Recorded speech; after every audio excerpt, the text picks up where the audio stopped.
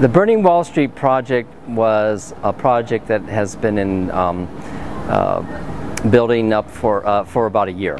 And basically the project is looking at the federal bailout of the Wall Street brokerage firms and mortgage banks and so forth, and looking at the economic and social consequences of that federal bailout.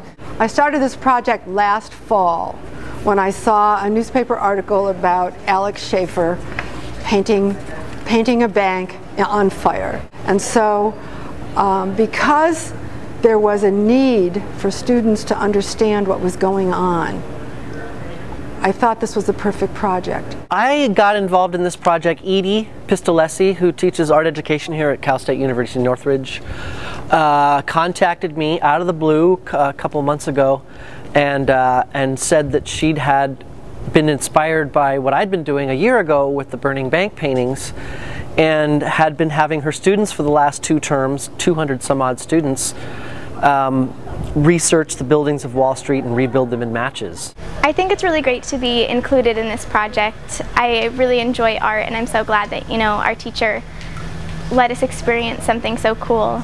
I think the students here and Edie are fantastic. They are engaged, they are interested, and that's all you can hope for.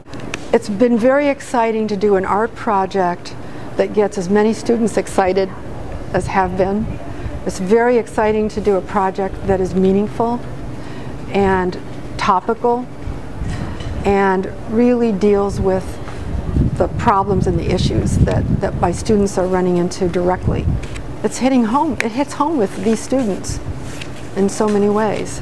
What's going to happen is that these structures that were built out of basically matchsticks and glue are going to be collected, and then they're going to be marched over to a area in the back of our art area facilities, and they're going to be lit up with just their matchsticks and burned down. And that's going to be a symbolic act as a culmination of this project. These banks represent, they're beautiful banks, but they represent crooks. They represent people who have destroyed lives.